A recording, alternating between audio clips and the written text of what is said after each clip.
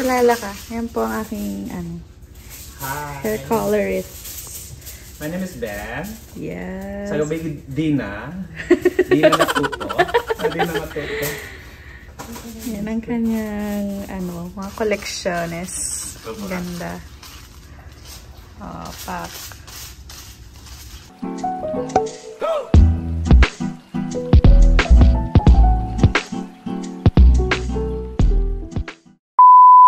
Kakatapos lang ng hair color ko and I loved it. So kung mapapansin nyo, Pinoy din yung kinuha kong hair colorist. Hair color, taga-hair color or hair stylist. And I invited today for tonight. Mag-overnight sila Poy dito, the Torontonian squad, aka our entourage for our wedding day. I asked them to help us for the wedding day setup and coordination. And unfortunately kasi merong event before our event. So very maikli lang yung window namin for setting up. So I need their help.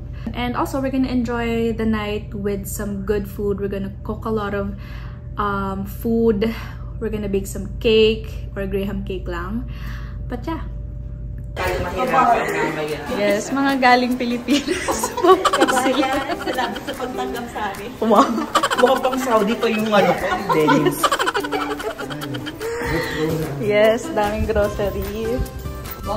Ayos, may pa-award sila. Monkey! Bye! It's my bachelorette. Hindi ka kasama. Charot. Wala akong makita accessories. Maghahanap kami accessories. Sabi nga nung photographer, paano yung sa prep? Sinong mag-a-assist? Yung bridesmaids din po. Sila din po. Ano yung bing? Yes. Na-awardan na po. Pwede na lang yung Philippines. Ay, nga pala. Pasal mo na lang. Sige.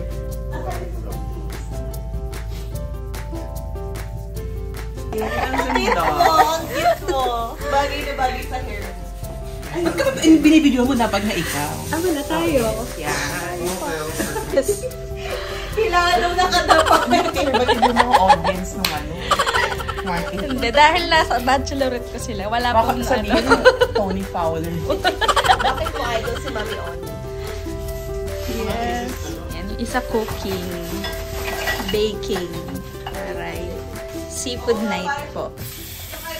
I don't wanna go out, I just wanna stay at home. Wear my favorite robe tonight, I'm partying alone, yeah.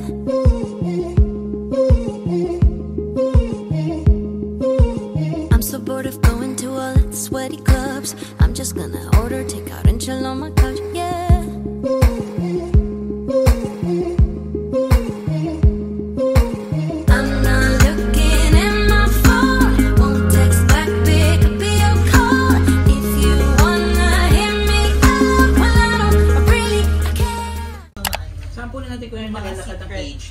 Yung mga secret things. Yes. Naglalakad ang HD. Ayan na po. Simulation. Saan ba yung Maganda ang kanta niya, guys. Meron siyang arc. Lagyan mo siya ng arc. Hello guys! So it's May 1st and 3 days na lang before the wedding. Nag-leave na ako buong week so that I can just have some rest, no pressure from work, and nakafocus lang ako sa wedding. So I won't forget any details pagdating sa wedding day. So what I'm doing right now, actually wala naman ng masyadong gagawin. So I guess one of my focus is to rest. I'm going to the dentist tomorrow.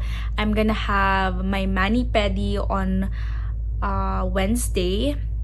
And also, I'm preparing one of the most important things that I need to prepare, which is yung aming marriage license and also some of our like government documents like our IDs, because we will need this for the ceremony, of course, to legalize our getting married. And also, I'm preparing yung mga payment envelopes for my suppliers. I have my hair and makeup artist. I have my photographer, videographers. I have my officiant to pay during the day of the wedding. So, I'm just making sure that I label all the envelopes kung tips ba siya, payment kung kanino man. And, yeah. Go!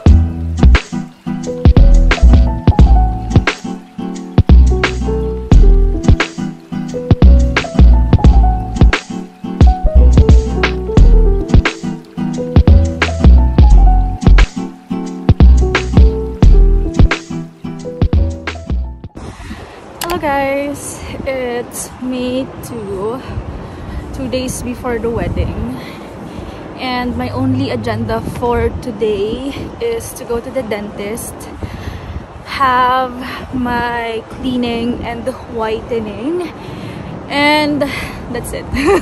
Si Mark nasa work, so very chill na lang pala talaga yung week of wedding. Akala ko I'm gonna be cramming a lot of things. But thanks to my entourage, medyo na-clear ko na yung ibang details. So, yun na lang. And also, I am gonna just be waiting for a couple of orders that a couple of items that I ordered from Amazon and Etsy, kasi may mga last minute orders ako that I put in, yung mga maliliit na bagay na kulang pa for the wedding day. But yeah, that's it. And yeah.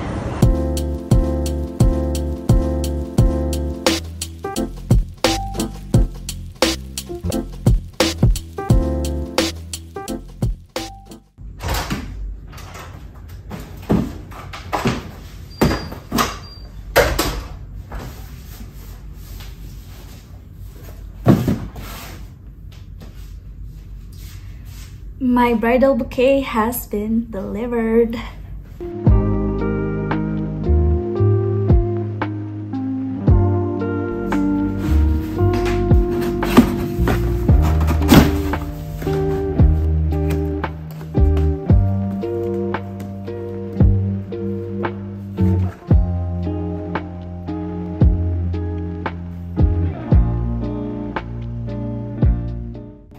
So this is my bouquet for the wedding day.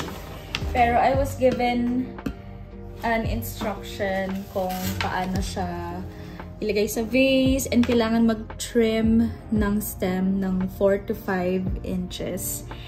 And we're gonna do that. So this is the flower. Super fresh. No! Bango.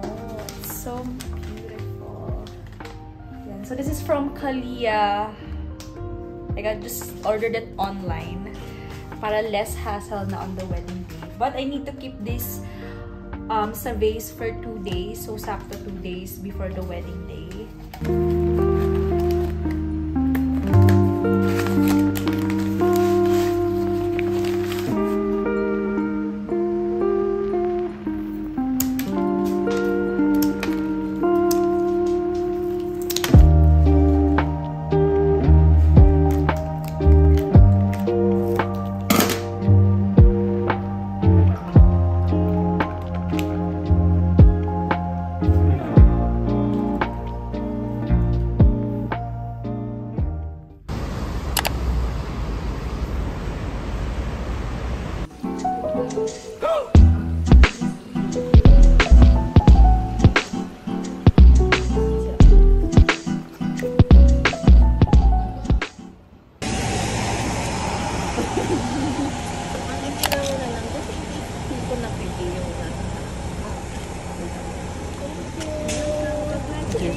Thank you.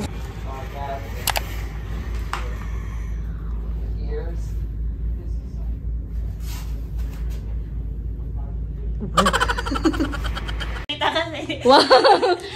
Ayun guys, ang aking special guest. Wow! Maan and Jory from Winnipeg, Pampanga. Charot!